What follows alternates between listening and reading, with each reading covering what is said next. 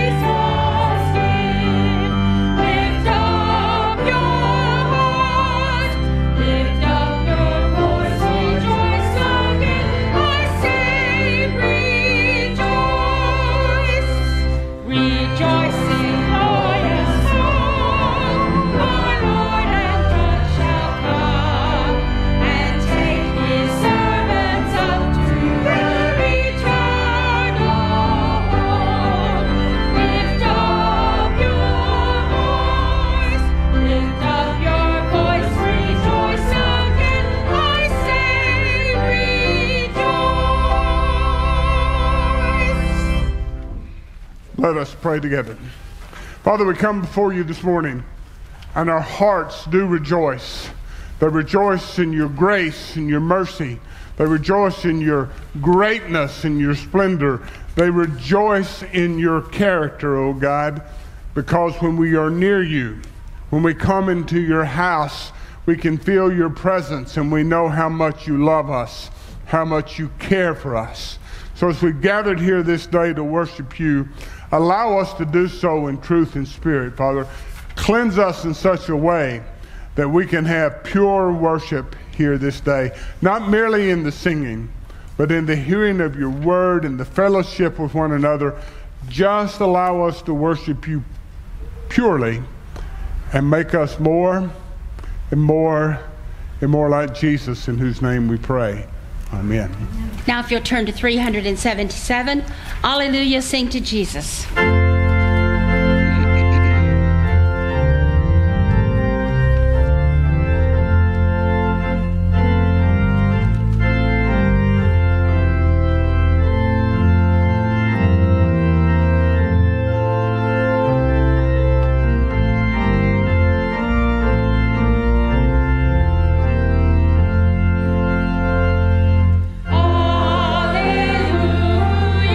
sing to Jesus.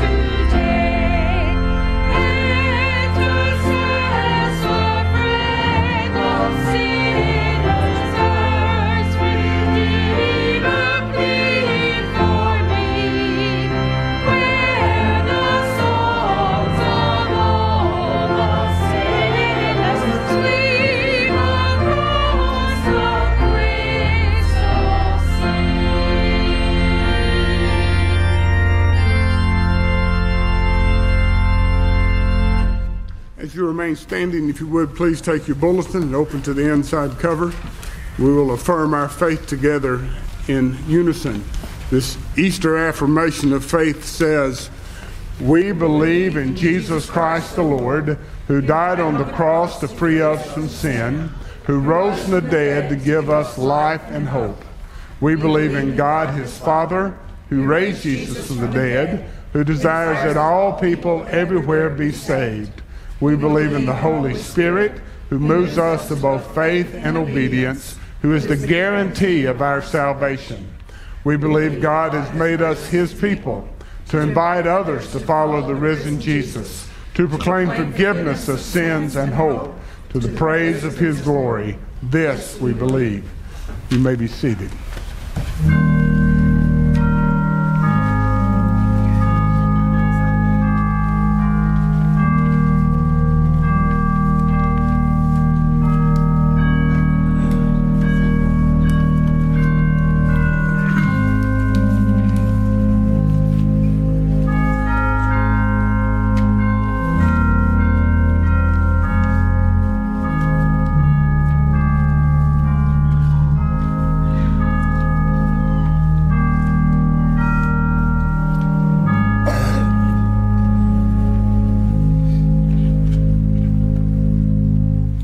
Father, we come before you again this morning, still thankful and grateful for being gathered in your house with these your people to worship you and to praise your name, to recall your great and mighty deeds.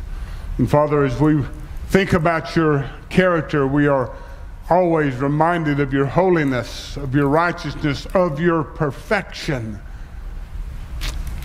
Your perfection reminds us also, Father, that we are not perfect, that we indeed are often not holy nor righteous, that sin abides in our lives. Father, we wish it were not so. We try and we struggle, but still sin sometimes prevails. We yield the temptation. We give in to the desires of our heart instead of the desires of your will. So, Lord, I ask you to forgive us of these sins, to cleanse us from whatever they are, and to make us holy and righteous here in your house this morning, a vessel worthy of you to pour yourself into through the power of the Holy Spirit. We seek that this morning, Father, as well as we seek the power over sin. We seek the victory in Jesus that can be ours.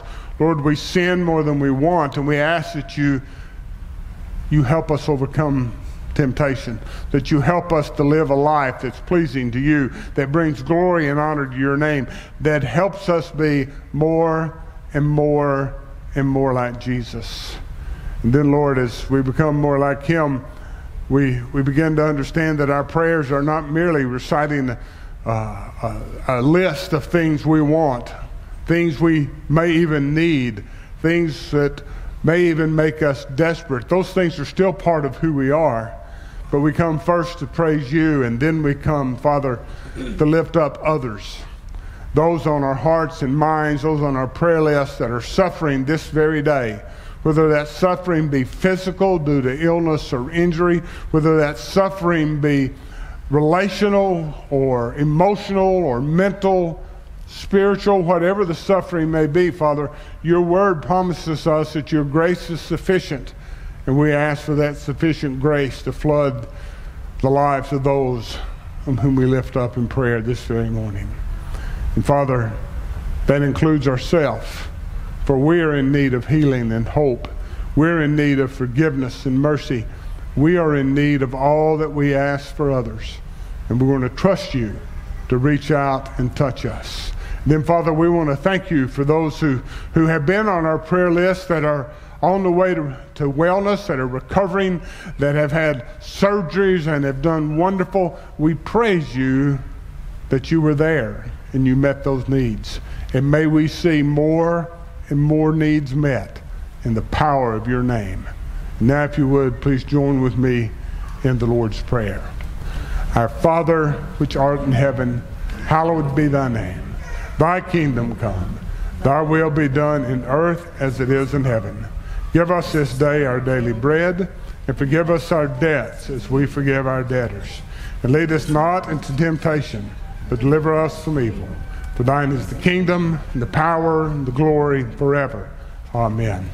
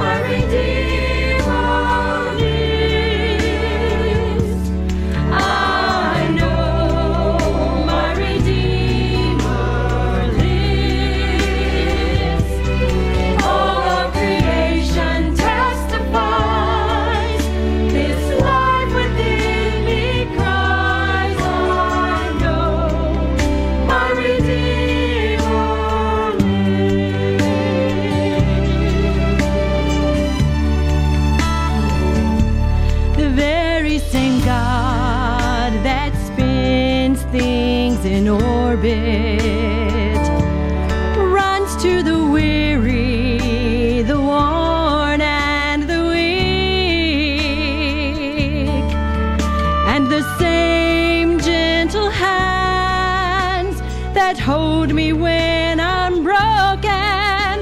They conquered death to bring me victory. And I know my Redeemer lives. I know my Redeemer lives. Let all creation testify.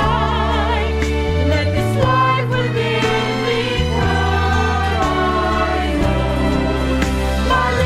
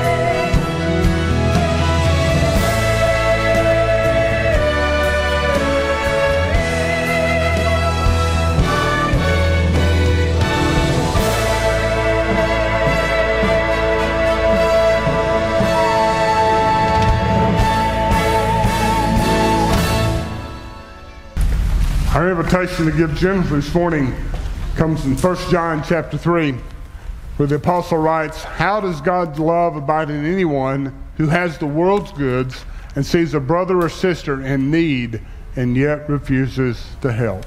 Let us now honor God through our giving.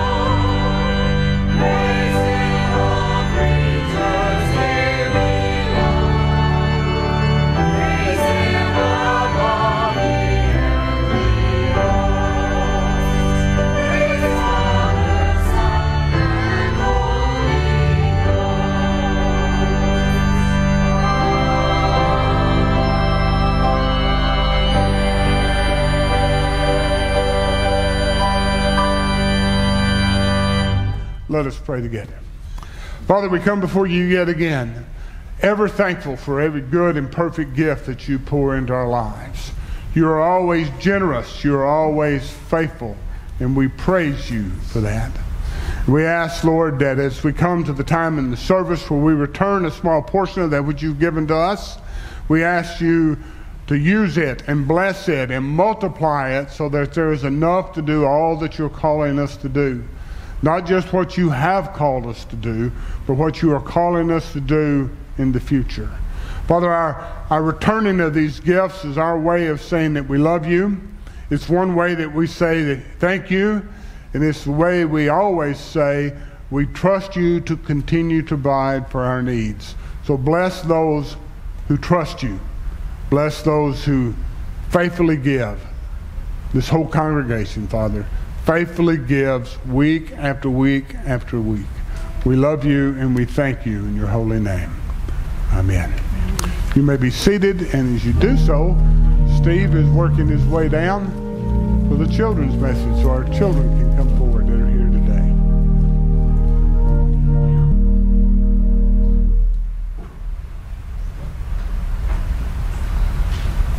Go.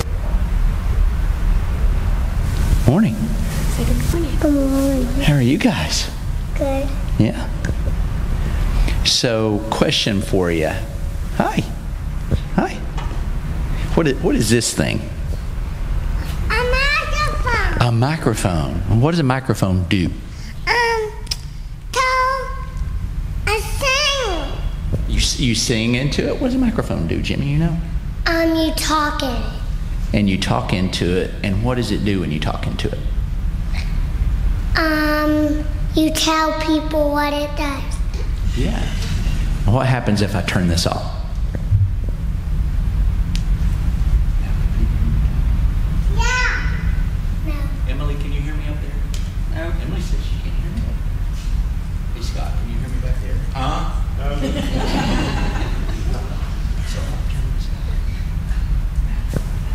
Ask your daddy if he can hear you. Can you hear me, Daddy? So, did you know that God wants you to be a microphone? Did you know that? God wants you to be a microphone. No. Yeah, let me read you a word. This is what Jesus said. He said, don't worry about what you're going to speak because your Father will speak through you. And he said that he's going to use us to tell people about himself. So if Emily up there, if you don't tell her about Jesus, who's ever going to hear? How's she ever going to hear? Or your daddy back there, or somebody you know at school that they don't know Jesus. You can be the microphone for Jesus, right? Did you know that's what Pastor Mike does? Right? He stands up every week and he reads to us. What does he read to us from? To God. Yeah, from God, from the Bible, doesn't he? Yeah. And he's being God's microphone. That's the way God talks to us. So you can be a microphone too. You can talk to anybody that doesn't know Jesus, and even people that do know Jesus, and remind them about Jesus. How's that? And remember, you got to use your mouth, because if it's turned off like the microphone, they can't hear you, right? Yeah. All right, let's pray. Father, thank you that you depend on us to be your mouth so that others can hear about us. Help us to be bold and brave, not to be afraid to tell people about Jesus and your great love for us. All this we ask in Christ's name. Amen.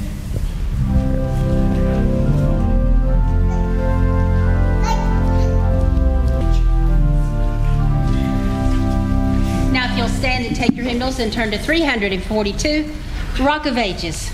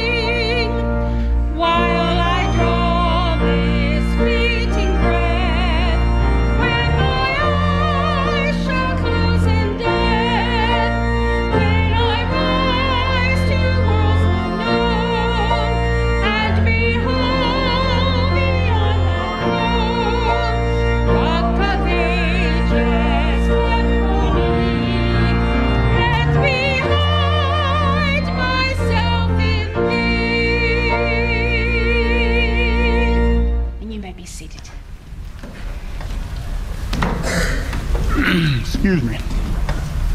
When it comes to winning a ball game, running a business, raising a family, growing a church, or building a wall, teamwork is essential for sustained success to occur. Teamwork is not optional, it is essential. Famed automobile executive Lee Iacocca once asked legendary football coach Vince Lombardi what it took to have a winning team. In his autobiography, Iacocca records Lombardi's answer. Lombardi said, "There are a lot of coaches with good ball clubs who know the fundamentals and have plenty of discipline, but still don't win the game." Then you come to the third ingredient. If you're going to play together as a team, you've got to care for one another. Now, this is a man talking about grown men, some of them 300 pounds, masculine men that can't spell love, much less say they love you. You've got to care for one another. You've got to love one another, Lombardi says. Each player has to be thinking about the next guy and saying to himself, if you don't block that man, Paul's going to get his legs broken. I have to do my job well in order that he can do his. The difference between mediocrity and greatness is the feeling these guys have for each other. Now ponder that for a moment. The difference between mediocrity, just average, just getting by, winning some games and losing others. The difference between mediocrity and greatness is the feeling these guys have for each other. With all that said, I want to ask you to please rise and body your spirit in honor of God's word. It's recorded in Nehemiah chapter 2, verses 17 and 18. The prophet writes, "Then I said to them, you see the trouble we are in, how Jerusalem lies in ruins with its gates burned. Come, let us rebuild the wall of Jerusalem so that they may no longer suffer disgrace. I told them that the hand of my God had been gracious upon me, and also the words that the king had spoken to me. Then they said, let us start building.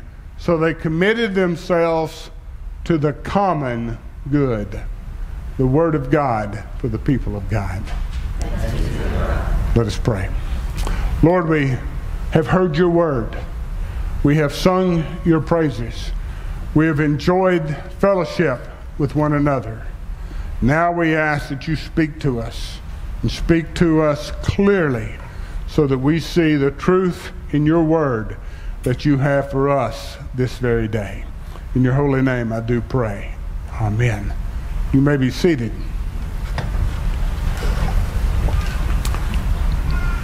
After King Solomon's death, Israel split into a northern kingdom, which retained the name Israel, and a southern kingdom called Judah, named after the largest tribe there, Judah. Some 200 years later, the kingdom of Israel was defeated by the Assyrians, and then sometime later the kingdom of Judah was overrun by the Babylonians, and the Jewish people were in exile.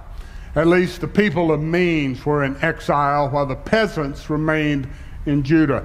They presented no danger to the new kingdom.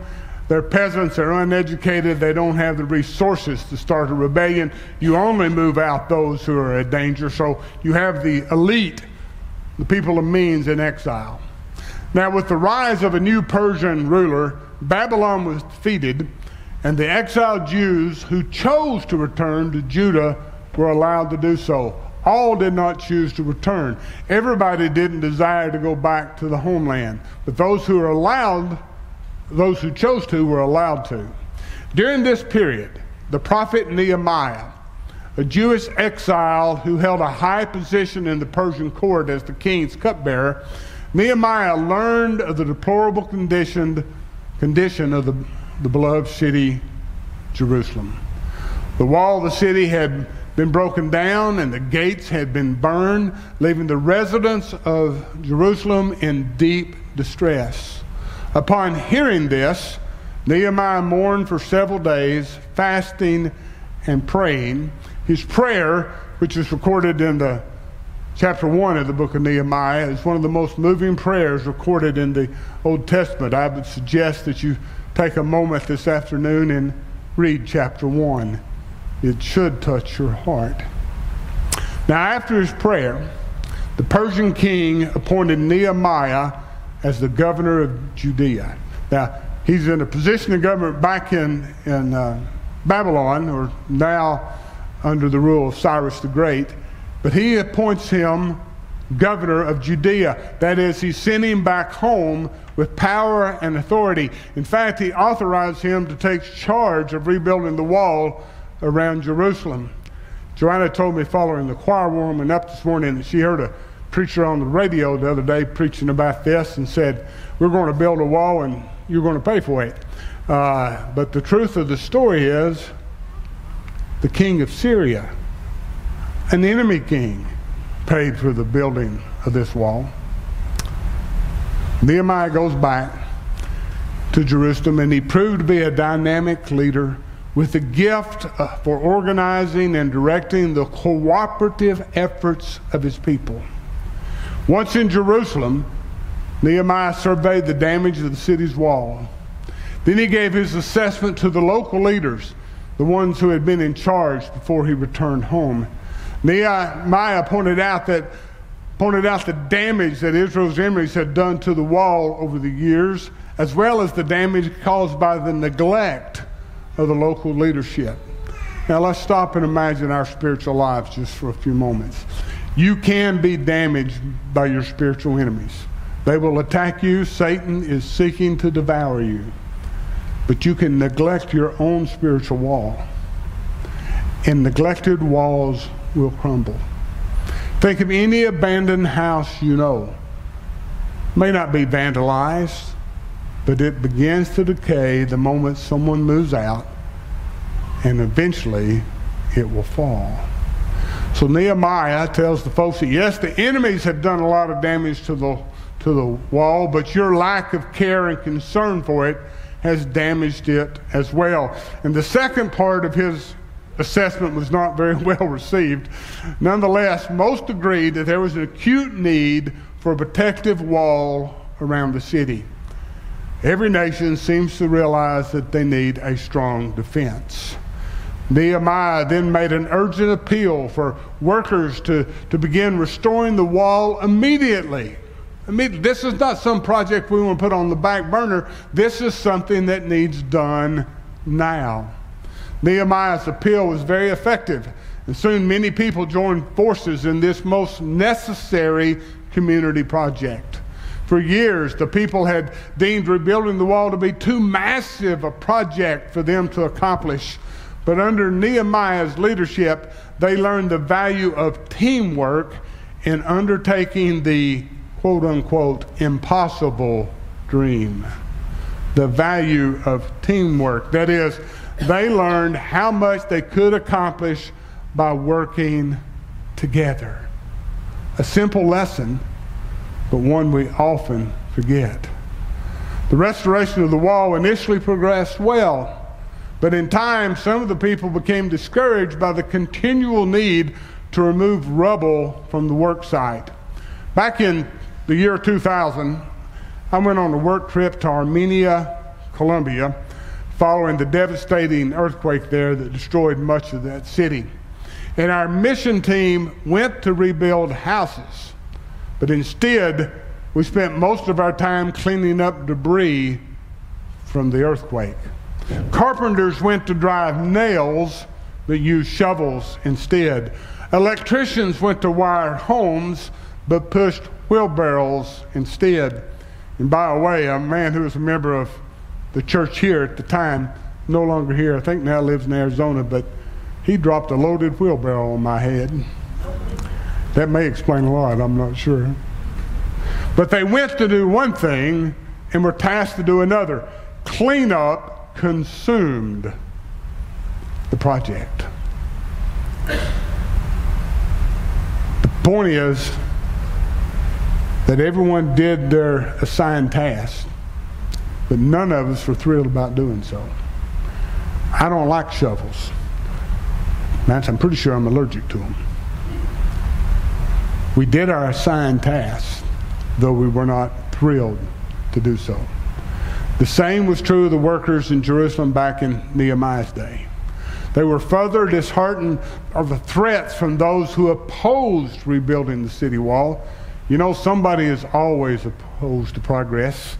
No matter how many think it's a good idea, there's always a few that do not. Nonetheless, under Nehemiah's direction, the people strengthened both their resolve and their defenses.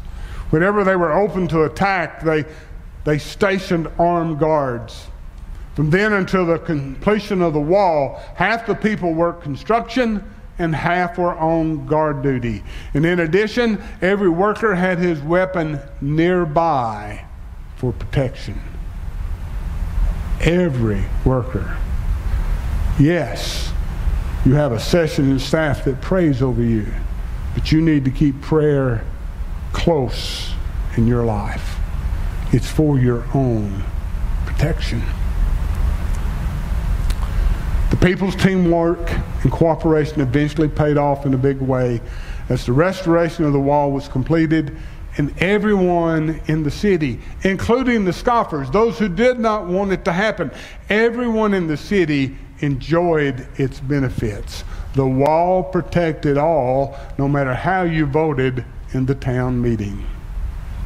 Now, as I think about the story of Nehemiah, and man, it's a rich story. It is full of all sorts of stuff. I could probably stay in Nehemiah for 2 months and never preach it all out.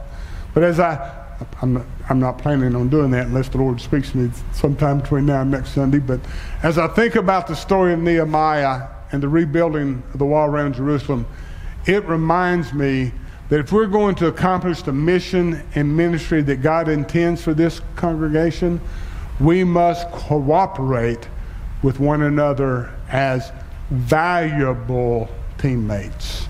Don't let that word valuable slip away. That's a wonderful objective. We must cooperate with one another as valuable teammates, much needed teammates. No one is expendable. Valuable teammates. Executives in business and industry tell us that most people who lose their jobs are not let go because they cannot do their job, but because of a failure to get along with their co-workers. That is, they did not value their teammates. Now let me interrupt here to say that I've been told that the best time to preach about a particular problem is when that problem does not exist in the congregation. So let me be clear. To my knowledge, and I have very limited knowledge sometimes, but to my knowledge, we do not have any staff or elders on our session or church members who do not generally get along very well with each other. So I'm not preaching against a problem going on. An occasional disagreement, certainly, but no lasting rifts. Nonetheless, we need to always be on guard. Keep our weapons near us. We need to always be on guard to fix a minor problem as soon as it arises, so that it does not grow into a major problem. Have you ever noticed problems have a way of growing? We always need to be on guard to fix a minor problem as soon as it arises, so it does not grow into a major problem. And we need to vow. We need to vow to cooperate with our teammates even more than we have in the past. Now again, I'm not aware of a problem. This is preventative medicine, not corrective discipline. But we need to vow to cooperate with our teammates even more than we have in the past. Now sometimes distinguishing who is privileged to perform which task is challenging. Almost everyone wants to be the quarterback, but someone is needed to play all the 22 plus positions on the football team. Perhaps you've heard about the newspaper editor who had just been informed that a severe storm here in town had caused a high voltage line to fall across a downtown street. The editor assigned 2 reporters to cover the story. He sent them from his office with these words: "No one knows whether the wire is live or not, so I want you two to cooperate. One of you touch the wire and the other one write the story." Cooperation does not mean that the same person always does the most dangerous or hardest work. Then all the dirty jobs shouldn't fall to one person. And someone else in the church shouldn't get all the glory parts. Instead, tasks within the church are meant to be shared based on our God-given gifts and abilities. Shared based on our God-given gifts and abilities. And every single one of us have at least one God-given gift, and no telling how many abilities, and we need to be using them for the good of all. God intends for us to use the gifts and abilities He's given us. Now, you are blessed to have Rebecca Prinshaw fill the pulpit in my absence. She is a gifted preacher. This is not going to be a news flash, but nonetheless, I should not play the piano in her absence, because that is outside of my gifting. You know what happens when we work outside of our gifting? We become dissatisfied very quickly and easily and burn out. We're doing things we're not supposed to do, and we get burned out. But when we're doing those things that God has created us to do, when we're working in the gifts and abilities He's gave us, nothing satisfies us other than doing what He's created us to be. And He desires all of us to be busy in His house. Now, one of the reasons we have a rotating session is so that no single group of elders has to carry the heavy responsibilities of leadership continually. It's all about sharing responsibility and all working together.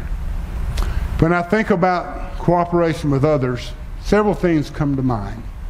First, life reaches a level of worth and value when we give something of ourselves to other people. Now that's something I believe I would write down if I was taking notes. Life reaches a level of worth and value when we give something of ourselves to other people. People consumed with self are the most unhappy, miserable people I know. You can think of a few of those in your life. People consumed with self are unhappy and miserable. I once read about two ladies who were accomplished pianists. After each of these women had a stroke, they met each other in a rehabilitation center, sort of like Patricia Neal here in town. After months of therapy, they began regaining some movement in their limbs, though one lady was partially paralyzed on her right side and the other on her left. And one day, while chatting with each other in the day room there at the rehab center, they both sat down. They learned of their mutual love of the piano. Then they both sat down at the center's piano. One lady's fingers moved back and forth on the left side of the keyboard, while the other lady's fingers carried the melody on the right side.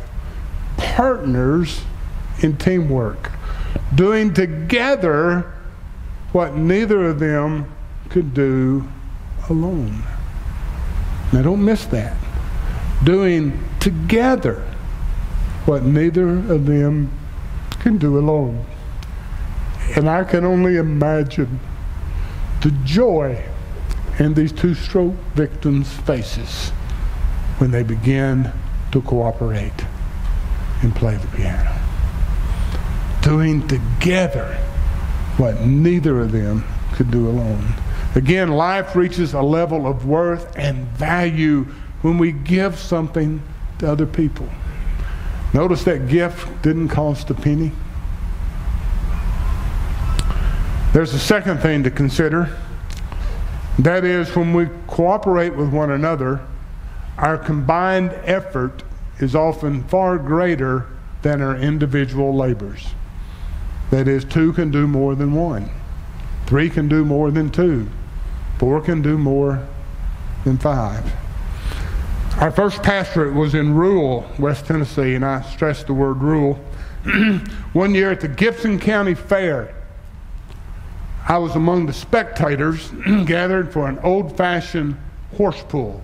Now, when I was growing up, Cedar Bluff was still the country, and an occasional tractor pull was not an unusual event, but I had never seen a horse pull, so this captivated my attention, and I went to this horse pull, and the grand champion that night pulled a sled with 4,500 pounds on it. I was impressed. The runner-up was close with 4,400 pounds on its sled. Now, the horse's owners knew each other, neighboring farmers knew each other, and they began to wonder what the two horses could pull if they were hitched together.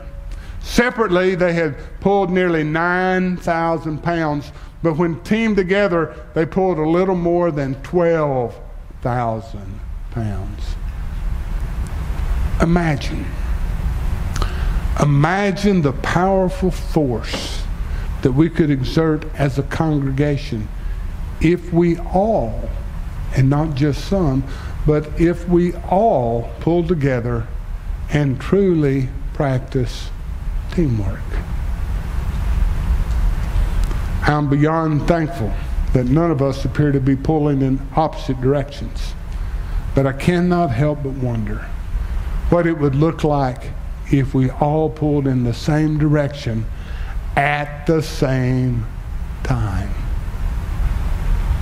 The third thing is important as well, and that is cooperation gives us a sense of well-being that is impossible to achieve when we are only concerned with ourselves. I said it a moment ago, the one that's only concerned with himself is most miserable. Cooperation will create joy and peace and satisfaction in our lives. Back in the 1940s, just after the close of World War II, Jimmy Durante received a telephone call from Ed Sullivan. And for you younger folks, these two men were among the most famous performers in show business in their day. Sullivan asked Durante to go with him to a hospital to entertain wounded and disabled vets. Durante tried to beg off since he had a couple of radio shows scheduled to do that afternoon. Sullivan promised that they would be back in time to do the radio shows. The two then drove out to the hospital, and Durante did his act. What happened next surprised Durante, who was surprised Sullivan, I should say, who was standing off to the side. Upon hearing the applause, Durante proceeded to perform 2 more of his routines. When he left the stage to a standing ovation, Sullivan said to him, "Jimmy, you are just great. But now you'll probably be late to your radio shows. Maybe even miss them." Durante motioned him over and replied, "Look at the front row, and you'll see why I forgot all about the radio shows." Sullivan then peeked through the curtain and saw 2 soldiers in the center of the front row. Each had lost an arm in the war, but they were applauding by clapping their 2 remaining hands. The church as a whole, and this congregation in particular, is in continual need of the cooperation of those willing to expend a little extra effort, a little extra time, a little extra money, to be creative in accomplishing our missions and ministries. The ancient Israelites, in rebuilding the wall around Jerusalem, learned the necessity of working together as teammates. We too should recognize the obligation of cooperating for the good of all. The obligation of cooperating. In the words of Vince Lombardi, if we're going to play together as a team, you've got to care for one another. You've got to love one another. Now, I am thankful that to the best of my knowledge is true here. We love and care for each other. And it shows up when somebody's in a need. But it needs to show up every day as we attempt to build the kingdom of God through this congregation. In 1 Corinthians chapter 10, verse 24, the Apostle Paul wrote, "Let no one seek only his own good, but also that of the other person." What can that mean? But that we are to live our lives for others in light of the example that Jesus Christ has given us. We are to live our life for others. Catch this. It's not about you. Your life is not about you. My life is not about me. But my life is about glorifying God, and I do that when I cooperate with others for the good of His church and His kingdom. So if that is what we ought to do, then let us do it. Let us pray together. Lord, come before you again this morning. Thankful for your word, and thankful that you work with us and through us. And I'm just so grateful for this congregation. I see them love each other. Now as we love each other, put us to work. Work is more than just showing up on Sunday morning. Put us to work.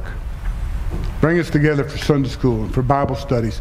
Let us be microphones, as Steve shared earlier with the children.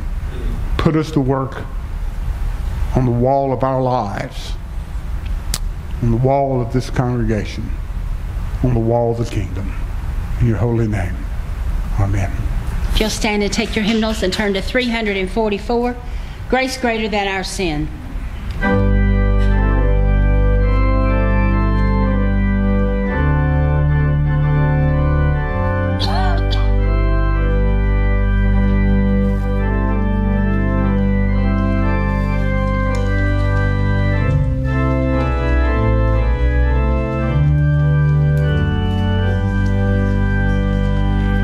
Marvelous grace of our loving Lord,